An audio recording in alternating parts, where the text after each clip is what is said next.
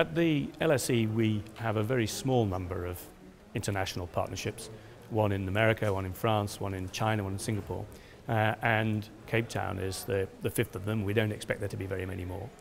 What we want to do in those partnerships is to develop research links, to send PhD students back and forth.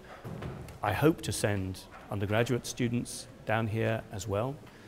We hope to have lecture series. We've already had 2 LSE lectures at Cape Town, and we've had one Cape Town one back in London.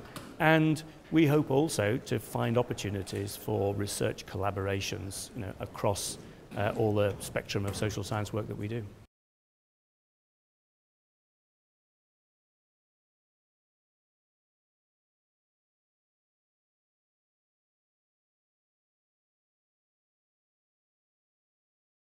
Well, I think in the first place, I think it's useful for students to be taught why it happened. And we, in fact, have a special module in one of our courses, which all of our undergraduates will take, about the latest financial crisis and also about why economic crises happen and what we should do about them. So I think we have an obligation to explain to our students what is going on in the world economy and why things have collapsed in the way they did.